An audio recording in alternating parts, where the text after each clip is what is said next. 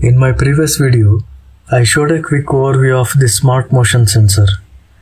Now, let's see two of my automations that I use on regular basis. First one, I have a Wipro smart bulb. When motion is detected, the bulb turns on in yellow color with 30% brightness. There is a small delay of 5 to 10 seconds that's normal with Alexa routines. Yes, I am using Alexa routine for this. You can change color, brightness or other parameters as per your choice here. This automation is very useful if you want to switch on multiple lights at once. Next one, I have set my TV to turn on when it detects human motion, only during specific timings. This requires Home Assistant. I run Home Assistant OS on my Raspberry Pi 4B.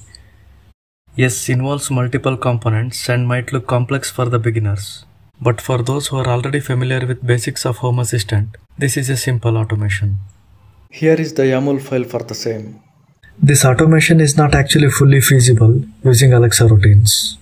Rating for this product on Amazon is very poor. The reason is confusing description, not the product. It says AAA battery and also CR battery, but doesn't say it supports micro USB power. In reality, AAA batteries used in this product drains in very few days.